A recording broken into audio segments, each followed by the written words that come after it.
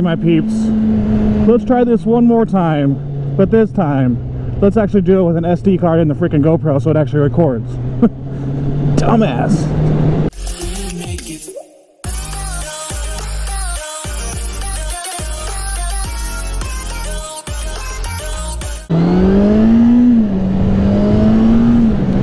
So, I recently bought two pieces of equipment, one a little bit older than the other, but two pieces of equipment that I want to review.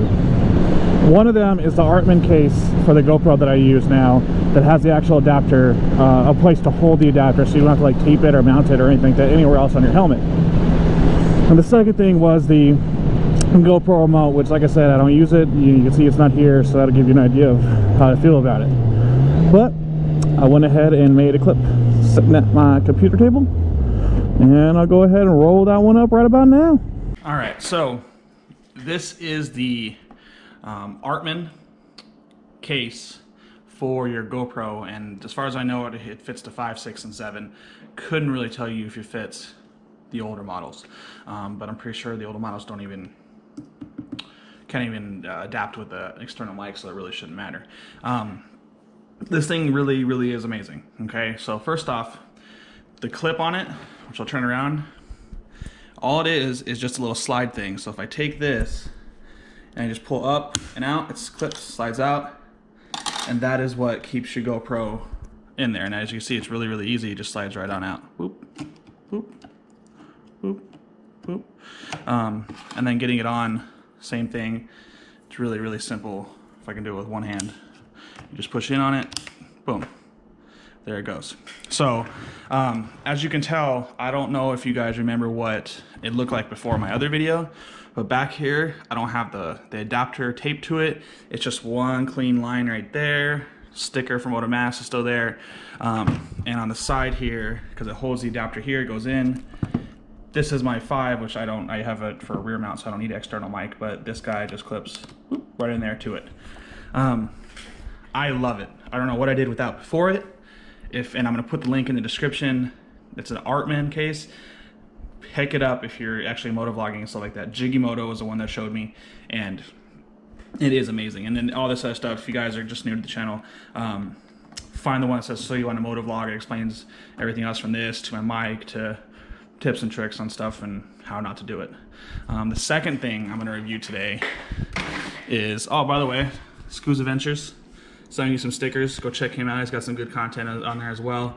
Scoos, I don't know what's going on with the stickers, man. I sent it. The ones that are international don't seem to be showing up very well, but yeah.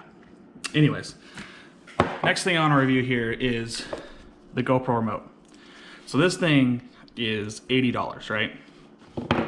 And I thought it'd be great because I could put there and hit record, hit stop. I know when it's recording, I know when it's not recording, because sometimes it's a pain in the butt to realize when you're recording or not.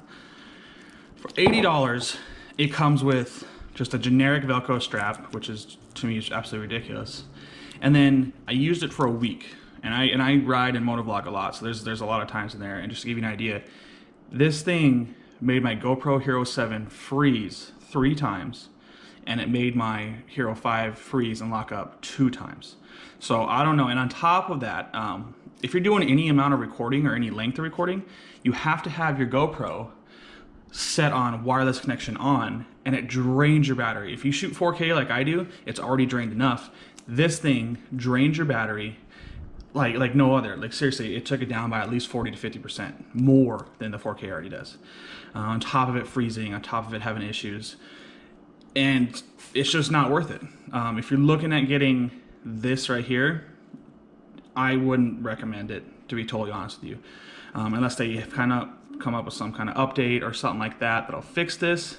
I highly recommend you just kind of not doing it and just sticking it out and, you know, figuring out other ways to work it, because this will mess up your content.